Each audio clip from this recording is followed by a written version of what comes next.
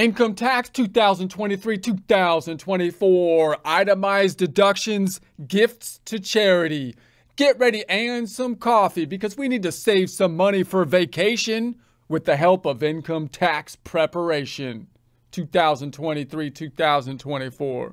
Most of this information can be found in the instructions for Schedule A tax year 2023, which you can find on the IRS website at irs.gov, irs.gov. Looking at the income tax formula, we're focused on what I would call the below-the-line deductions, more specifically the itemized deductions. Remember, in the first half of the income tax formula is in essence a funny income statement. Most income statements having income minus expenses resulting in net income. Here having income minus various deductions resulting in taxable income. Remembering that deductions for taxes are good. We're typically looking for more of them. The primary difference between the above-the-line deductions or adjustments to income and the below-the-line deductions being that the adjustments to income do not have to clear a hurdle before you get a tax benefit from them, whereas the itemized deductions do have to clear the hurdle of the standard deduction before they are typically beneficial to the taxpayer. This is the first page of the Form 1040, focusing in on line 12, where we deduct the greater of standard deduction or itemized deduction. If taking itemized deductions, we're going to be attaching that Schedule A. Schedule A is the itemized deductions, the major categories listed on the left, although this is only a partial page of the Schedule A. Noting that we have to clear the standard deduction, which is primarily tied to the filing status, and the filing status is, if single, then will be $13,850 that we would need to clear to be able to itemize and get a benefit, doubling that if married, filing joint. First, a word from our sponsor. Yeah, actually, we're sponsoring ourselves on this one because apparently the merchandisers, they don't want to be seen with us. But that's okay, whatever. Because our merchandise is better than their stupid stuff anyways. Like our Accounting Rocks product line. If you're not crunching chords using Excel, you're doing it wrong. A must-have product. Because the fact, as everyone knows, of accounting being one of the highest forms of artistic expression means accountants have a requirement, the obligation, a duty to share the tools necessary to properly channel the creative muse. And the muse, she rarely speaks more clearly than through the beautiful symmetry of spreadsheets. So get the shirt, because the creative muse, she could use a new pair of shoes. If you would like a commercial-free experience, consider subscribing to our website at accountinginstruction.com or accountinginstruction.thinkific.com. 27,700, head of household in between 20,800, and if they're either over a certain age and or blind, we have other standard deductions which would be higher. Single could have one or two of those conditions met. The increased standard deductions on the right. Married filing joint could have 1 to 4 of those conditions met, 2 conditions and 2 taxpayers, and the corresponding increases to the standard deduction on the right. Keeping in mind that, we're going to the gifts to charity.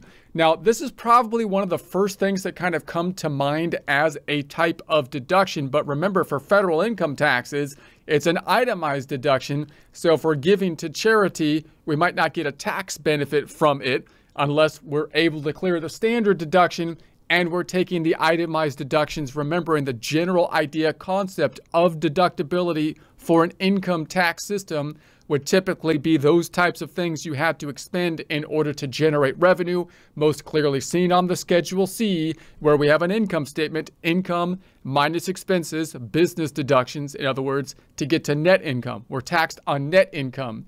So most of the stuff on the Schedule A, however, are personal items that we get to deduct for one reason or the other. You can see the argument for charitable organizations, that being trying to nudge us to give to charity. From a more cynical standpoint, most likely from lobbyists of charitable organizations that want to stimulate money going to their particular types of charity, and so on and so forth.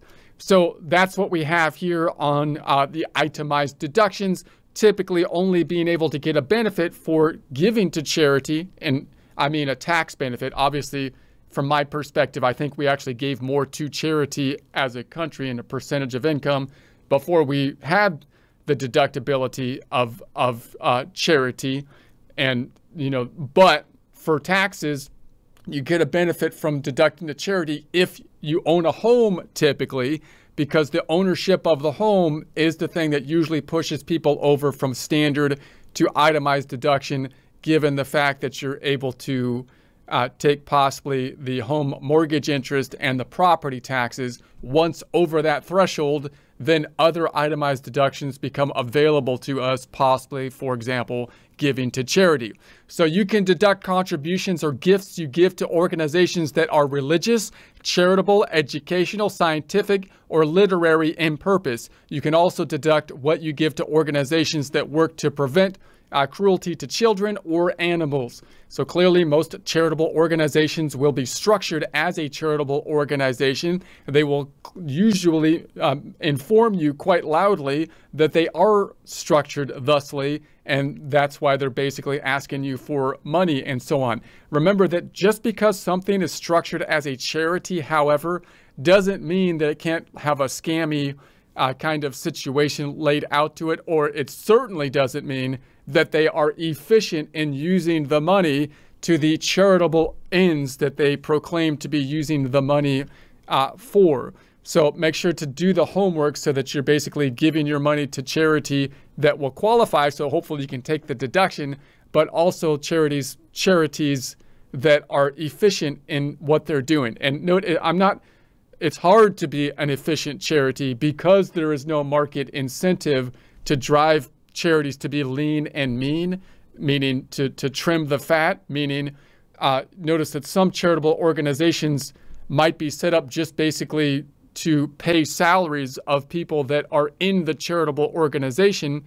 And the question is, how much of your money is going to that purpose versus the charitable goal that the money is designed towards, right? How efficient is the use of the money? In any case, certain whaling captains may be able to deduct expenses paid in 2023 for native Alaskan subsistence bayhead whale hunting activities. Obviously, that is a very specific area that might be for certain individuals. If that's for you, that's publication 526.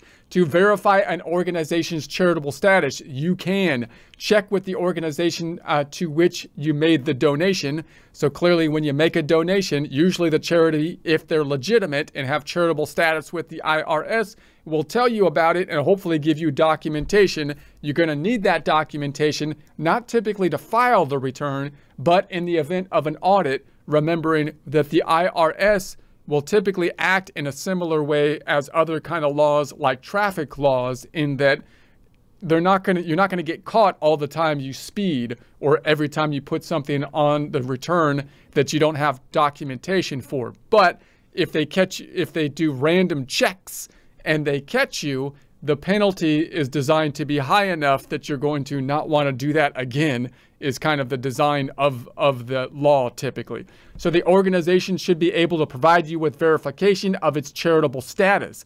So use our online search tool at irs.gov/TOEs to see if an organization is eligible to receive tax-deductible contributions. So that's another tool that you can look at, noting if an organization is pressuring you to give them money, especially if they're doing it publicly, then I would certainly say, no, I'm going to look at it myself to at least verify that they have charitable organization status, and then to verify whether or not they're efficient or not in the use of the money. Because again, just having charitable organization status certainly does not mean that they are actually good at what they do, right?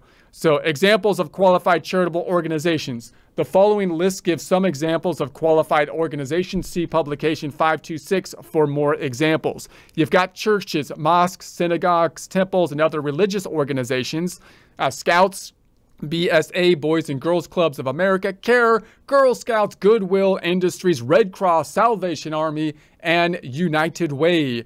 Fraternal orders, and the gifts will be used for purposes listed under gifts to charity earlier. You've got veterans and certain cultural groups. We've got nonprofit hospitals and medical research organizations. Most nonprofit educational organizations, such as colleges, they're certainly not very efficient these days on how they're using the money. I don't know if I'd give to them. They keep on having protests about, I don't know. Anyways. But only if your contribution isn't a substitute for tuition or other enrollments. So obviously, if you're giving them money and they're giving you classes, they're allowing you to attend their college, then that doesn't look like a charitable contribution. It looks like a market exchange. So federal, state, and local governments and the gifts are solely for public purposes. Again, the whole point of giving to charity these days is so hopefully you can get a tax deduction and give it to somebody who could be a little bit more efficient than the government, who's clearly not efficient, right? But if you just want to give it to the government, then you can do that as well. But hopefully you could do better. You could do better than that. The government should be keeping us safe and then staying out of our business because they're lame at doing stuff. That's the problem. That's why they need to be small and out of the way in the corner, unless there's an attack. Anyway, amounts you can deduct. Contributions can be in cash, property, or out-of-pocket expenses you pay to volunteer work for the kinds of organizations described earlier. So if you drove to and from volunteer work, you can take the actual cost of gas and oil, or 14 cents a mile. So if there was driving involved, then you've got the auto that you have to deal with. The actual cost is typically, if you can track it, going to be higher, you would think, possibly here, because notice that this 14 cents per mile is a mileage method, which you might be familiar with, or most people are more familiar with relation to a Schedule C, but the rates don't always increase at the same rate. So this rate often is lower than what it would be if it was a business mile versus a charitable mile calculation. So add parking and tolls to the amount you claim under either method. So if you're going to a charitable organization, you might want to speed there, because if you get a ticket or toll, I don't know, I'm just kidding. So, and parking and tolls that you might have in there. So, but I don't think you can deduct a speeding ticket. I'm just kidding. But don't deduct any amounts that were repaid to you. Obviously, if they repaid it to you, you didn't really pay it, and so you don't get to deduct it. Gifts from which you benefit. So what if I benefit? And this happens because oftentimes part of the money is going for something, and the amount above it is the charitable gift. So if you go to a dinner, they're giving you a dinner, but you're paying like $5,000 for it, which it seems is higher than the cost of the dinner, right? So if you made a gift and received a benefit in return, such as food, entertainment, or merchandise, you can generally only deduct the amount that is more than the value of the benefit. So, but this rule doesn't apply to certain membership benefits provided in return for an annual payment of $75 or less, or to certain items or benefits of token value. So usually, if a charitable organization puts together a benefit, hopefully they can give you an idea of how much value you're getting from the benefit and how much of what you are giving is a charitable donation that you can deduct. But for more information, you can see publication 526, which you can find on the IRS website. Example, you paid $70 to a charitable organization to attend a fundraising dinner, and the value of the dinner was $40. You can deduct $30. Are you sure the value of that dinner was $40? I think they just cooked it in the microwave, for crying out loud. Anyways, that's the idea. You get the idea. So gifts of $250 or more. You can deduct a gift of $250 or more only if you have a contemporaneous written acknowledgement from the charitable organization showing the information in 1 and 2 next. So the amount of any money contributed and a description, but not value of any property donated. So if there was a contribution of money, well, then it's pretty straightforward, because money is, by its definition, easy to count, right? But if you donate property, such as most common example to Goodwill, clothing and that kind of stuff, then the organization, the charitable organization, isn't a pawn shop. They're not an expert at giving you the value of what you're giving them. They're not giving you anything in exchange, but they can at least say they gave me this property, they gave me a bike or something, they gave me a whatever, and tell you the date that the transaction took place. So whether the organization did or didn't give you any goods or services in return for your contribution. So if you did receive any goods or services, a description and estimate of the value must be included. If you received only intangible religious benefits, such as admission to a religious ceremony, the organization must state this, but it doesn't have to describe the value of the benefit. In figuring whether a gift of $250 or more didn't combine separate donations. For example, if you gave your church $25 each week for a total of $1,300, treat each $25 payment as a separate gift. If you made donations through payroll deduction, treat each deduction from each paycheck as a separate gift. See publication 526 if you made a separate gift of $250 or more through payroll deduction. So once you go over that dollar threshold for that individual gift, then you've got that level up of verification possibly. So to be contemporaneous, you must get the written acknowledgement from the charitable organization by the date you file your return or the due date, including extensions for filing your return, whichever is earlier. Don't attach the contemporaneous written acknowledgement to your records. Instead, keep it in your records. Why? Because the IRS is not currently requiring that you actually give that to them at this point in time, but they are requiring that you have it in the event that an audit happens, which is similar to, say, a police officer pulling you over and basically asking you questions. That's what the audit is doing. Although in the case of a police officer, they probably clocked you in as already speeding. You've already been caught. But in the case of an audit, they might randomly pick you in order to see the verifications, and then you're expected to have this information, and that's one way that they could basically, we can regulate what is going on and have penalties sufficient. So limit on the amount you can deduct. See publication 526 to figure the amount of your deduction if any of the following applies. Your cash contributions or contributions of ordinary income property are more than 30% of the amount on Form 1040 SR line 11. So we're comparing things now to generally your income level, which usually is tied to the adjusted gross income level, and now we're in this 30% category. So your gifts of capital gain property are more than 20% of the amount on line 1040 or 1040 SR line 11. So this, again, usually isn't the case for most people. You're not going to usually run into this problem because if you didn't make much money, you're probably not going to be giving a very large donation. It's going to be comparable to your income. But in some cases, you might have these situations where the charitable contribution goes over these thresholds, in which case, then you're going to you run into these possibly ceilings. And then the question is, can you make the deduction? And if you can't make the deduction, do you get to take the deduction in some other period, either taking it backwards or typically going forward to the next year, possibly being able to carry forward the charitable deduction? So you gave gifts of property that increased in value or gave a gifts of the use of property. Now note these more complex situations might happen, more likely to happen, of course, with higher income individuals because they are the individuals more likely to itemize in the first place, which is where we would be taking these deductions, and because they're more likely to have those situations where they might be given a large charitable contribution, for example.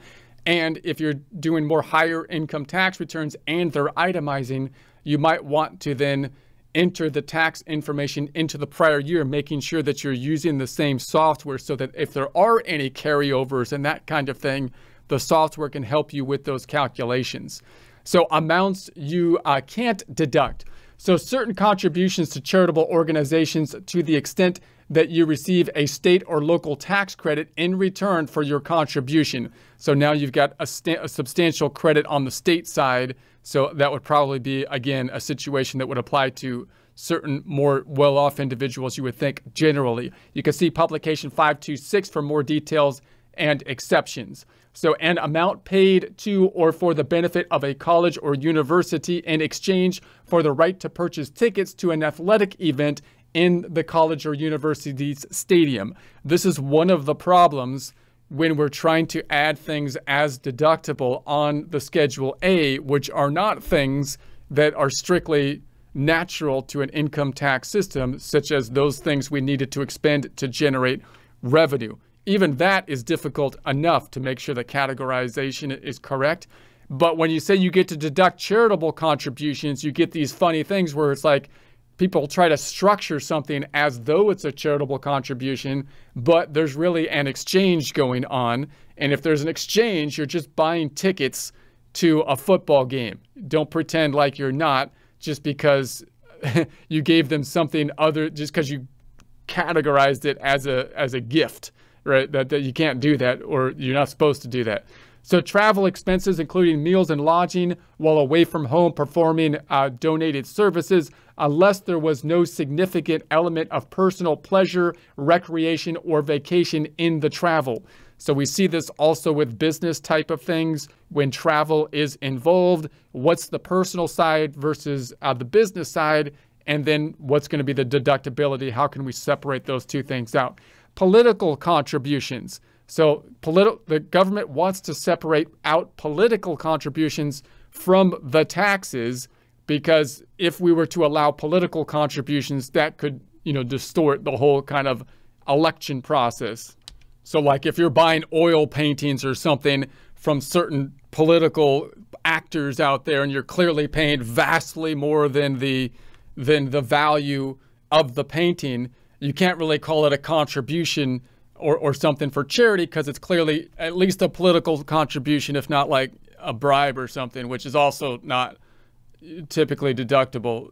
Anyway, dues, fees, or bills paid to country club, lodges, fraternal orders, or similar groups. So now, of course, you're paying for dues, which are giving you access to the country club or whatever group it is, which you assume are giving value in and of themselves by being part of the group or whatever.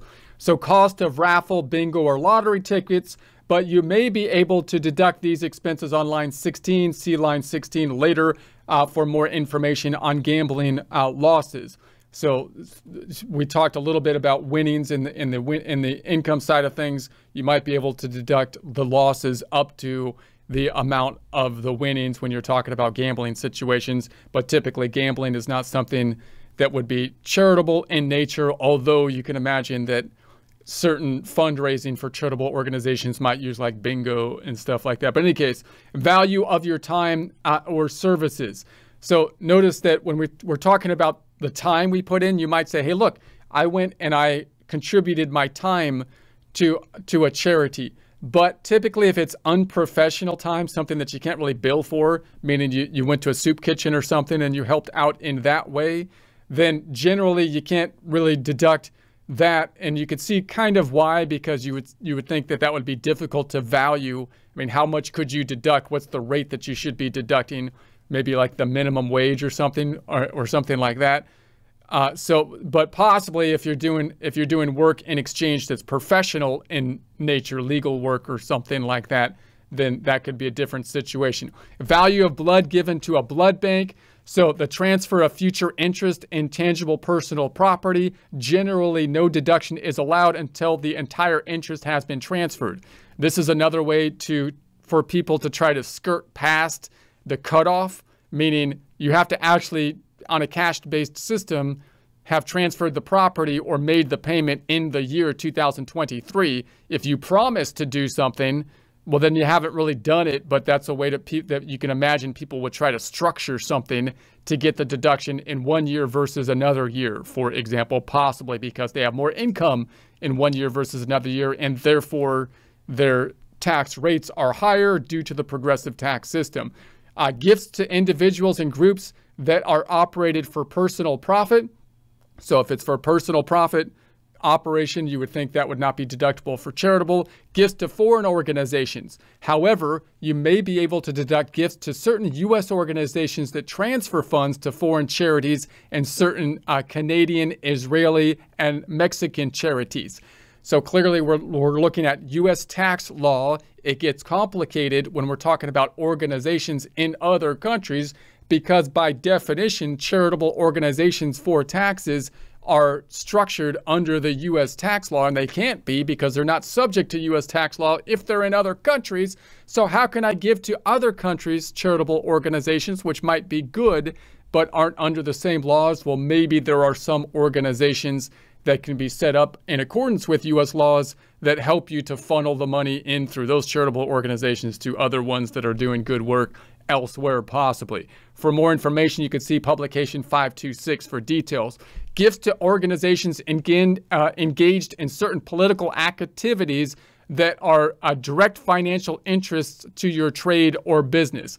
So clearly, if you're giving to political activities and you're saying, like if you're given to certain politicians and you're benefiting from the things that they are arguing for, you're basically acting as a lobbyist, and you shouldn't get to deduct the fact that you're manipulating politicians not out of a spirit of charity, but rather out of a lobbying spirit. Now, you would think, again, the taxes in and of themselves, the fact that we're getting a deduction is already kind of skewing the line if we're giving it out of a heart of charity.